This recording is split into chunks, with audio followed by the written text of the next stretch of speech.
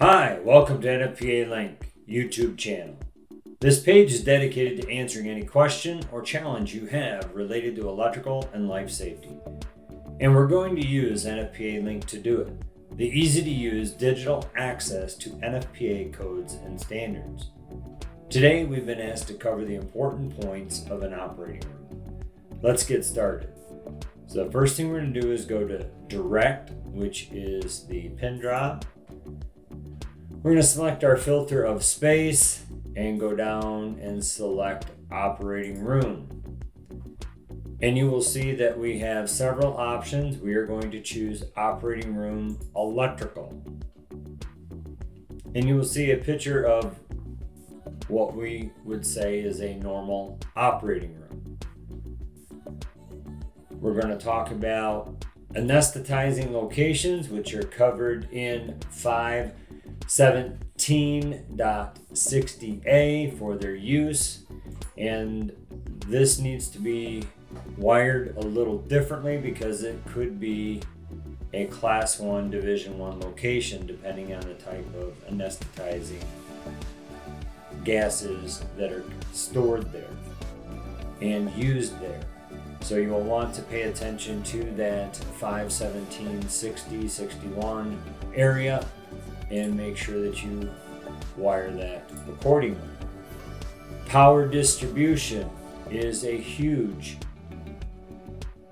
piece of this. We're going to look at the operating room electrical, and you'll see we have a diagram here. It talks about a normal source and an alternate power source. There are two types of power in an operating room. One is normal utility power that go to non-essential loads, and the other one is the essential electrical system, or EES. There are two types of EES, and they are a type 1 system, and those are for category 1 or operating rooms. They can also be put into category 2, 3, or 4, but in those spaces it is not required. It is required in a category 1 space and operating room. The EES is broken up into 3 separate systems. We'll go back up here to our diagram, and you'll see that it is an equipment branch, a life safety branch, and the critical branch. Category 1 spaces or operating rooms get their power from the critical branch and normal power, which is taken to red colored, typically receptacles. Those are usually designated as the emergency or receptacles connected to the critical branch. And we'll cover that in a bit. And you'll see that they category 1 space in the OR is backed up by alternate power sources that are covered in 517.30B, and we will talk about those in a minute. We're going to jump back, and we'll use the back button, and we're going to go to a selective coordination. Now, selective coordination is covered in 517.31G, and we can select that. And it's talking about the overcurrent protected devices serving the essential electrical system, EES, shall be coordinated for the period of time that a fault duration extends beyond 0.1 second. So you want to make sure in a category 1 or operating room, and today we're talking about the operating room. So in an operating room, you do not want circuits, a branch circuit that trips maybe in there just due to a fault in that particular operating room that might just trip that branch circuit.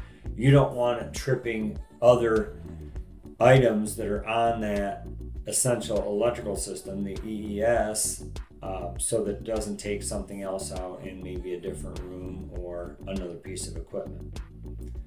Now we're going to jump back, and we're going to talk about operating room branch circuits. We're going to click 2 back.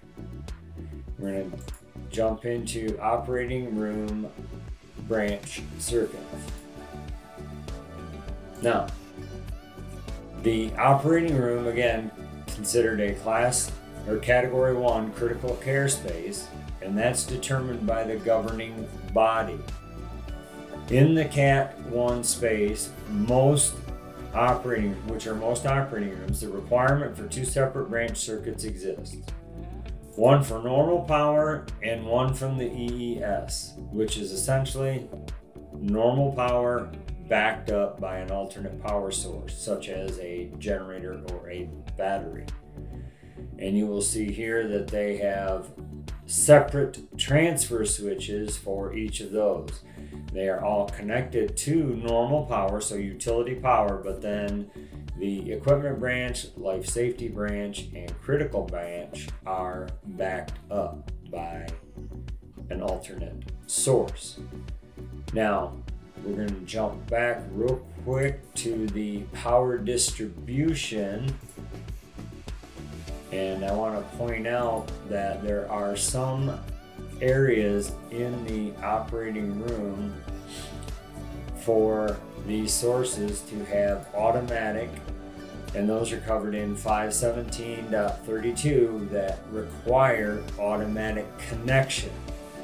So some of these branch circuits may have delayed connection if they're not an essential piece of equipment. If you have somebody that's on a heart machine or a bypass machine, that's something that's got to hook right to a emergency circuit so that it does not cease to operate, and the person that is the patient could be injured or killed. Next thing we're going to talk about is grounding and bonding, and we're going to jump back into our operating room electrical. And grounding is important. It's critical in the operating room, since most patients in those spaces are likely having surgery and may be in contact with devices that are connected to electricity or that utilize electricity. When the human skin is cut open or the underlayers below the skin are exposed, the person's resistance to electric shock is reduced. So if you have your chest open or they're doing surgery, you are more susceptible to an electric shock. So sometimes you will see separate power or separate grounding jacks that are used in these areas here to create a more equal potential between the equipment that's in contact with the patient and the patient. So sometimes you will see, depending on the type and how it's set up, the patient, it's himself or herself, may be connected to an actual grounding connection so that they're actually grounded. And they would need to have that wrapped around some part of their body so it's in direct connection. Now we're going to talk about the operating room lighting. We'll jump back here. We'll go to our operating room lighting. You have 3 typical lighting. You have normal illumination, task illumination, and then emergency illumination. So emergency illumination would be like your egress lighting if the power went out, so that you could egress or leave the room. Your task illumination, which could be considered critical depending on what it is, such as lighting for surgical tables or lighting in areas of the room to access supplies that are needed for surgery, or lighting for equipment essential to the surgical task. Those would more than likely be connected to the critical branch or some form of an uninterruptible power supply.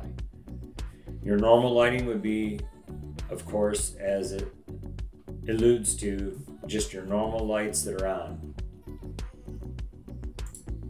So we're going to jump back and we're going to go into the last thing that we're going to cover, and that's operating room receptacles. You will see a green dot in these receptacles. That indicates hospital grade. Now, the red indicates the receptacles connected to the critical branch circuit, and those receptacles, you will see that each operating room has a total of 36 receptacles divided between at least 2 branch circuits. At least 12 receptacles, but not more than 24, are connected to normal power, and 12, but not more than 24, are connected to the critical branch of the EES that is supplied by a different transfer switch. So the receptacles that are located adjacent to each other, if essential equipment is wanting to be connected in here, you would want these on different branch circuits or different transfer switches, such that if an emergency happened, power was lost, that the transfer switches would properly connect and there would not be an interruption in the power. We hope that answered a lot of your questions about an operating room. Be sure to visit nfpa.org/link and give LiNK a try if you haven't already. As you just saw, LiNK is truly a window to productivity.